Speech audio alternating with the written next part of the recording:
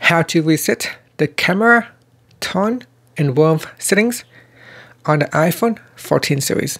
So first, let's go back to the home screen by swiping up at the bottom of the screen. Then launch the camera app. In here, swipe up when you're in the photo tab, swipe up, and then tap on the photographic styles button.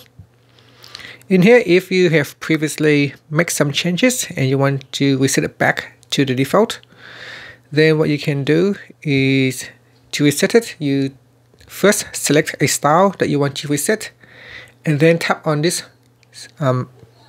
circle arrow, and then tap on it, and then tap on reset to which is contrast, and then swipe across, and then any settings that you change, there will be a button for you to reset. Now if you haven't made any changes, then there will be no button, but if you have made a change, then there will be a button which you can tap on to reset the changes.